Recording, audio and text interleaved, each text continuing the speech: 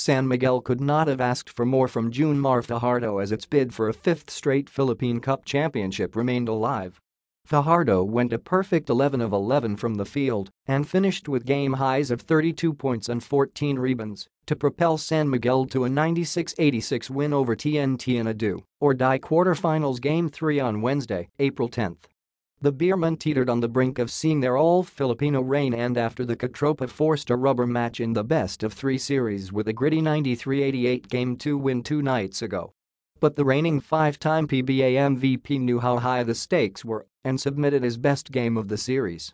Ayaw namin magpahinga, ayaw namin umuwi, ayaw namin magbakasyon.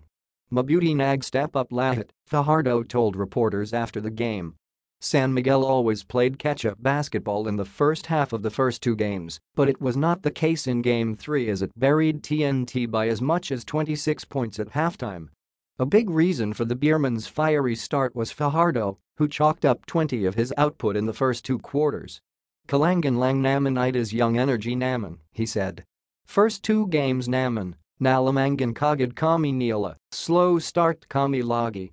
Somgayon, strong start kami. Nasunod naman yung game plan naman.